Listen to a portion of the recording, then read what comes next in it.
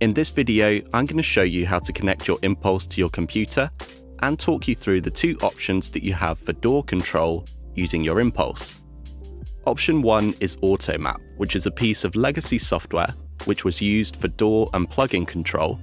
However, since Automap's release, DAWs have become much more sophisticated with MIDI controller integration, and Automap is no longer supported.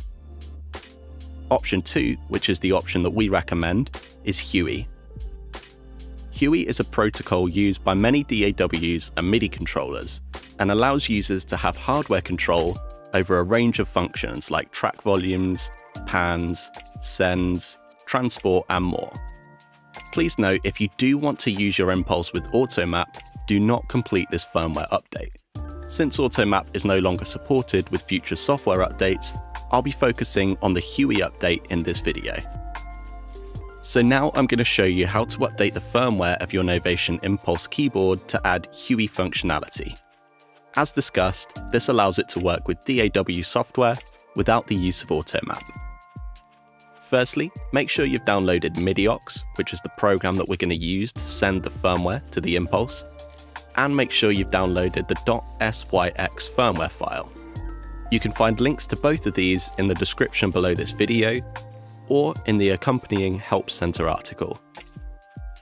Hold down the Shift, plus and minus on the keyboard and continue holding these whilst you connect the USB cable.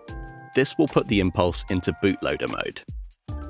Exit should now be displayed on your Impulse's screen, and you can now release the Shift, plus and minus buttons.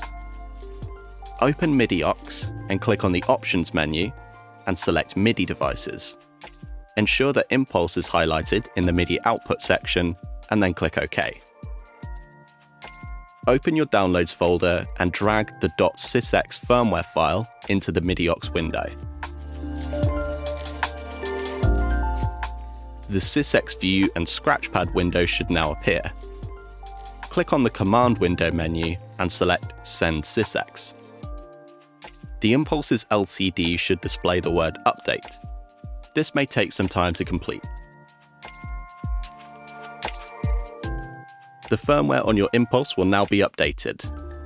To check the firmware version of your Impulse, unplug the USB cable and then hold down Shift, plus and minus on the keyboard and continue holding these whilst you connect the USB cable.